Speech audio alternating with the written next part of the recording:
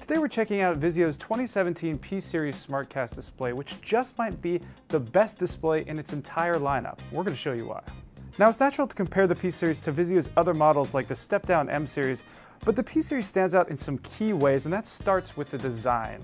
Unlike the other TVs, this is a silver display. It looks really good on the mantle. It's got a slim bezel, and we also really like the feet here, which don't do the paperclip thing like some of the other displays in the lineup.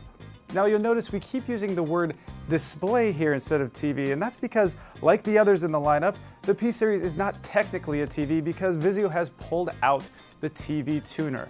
But here that's pretty okay with us because, for one thing, you can get a very easy adapter for not very much money, so you can hook up an antenna. But for another, there are 5 HDMI inputs, 4 of which have HDR and 4K support.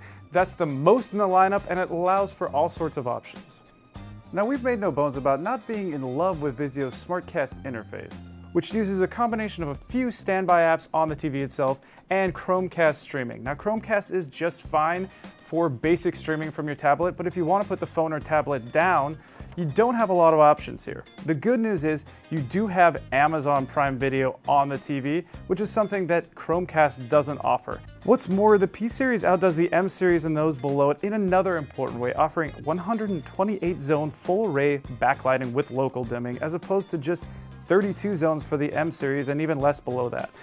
The more zones, the better a display can create a rich, detailed, and dimensional picture across the screen, and the P-Series does just that.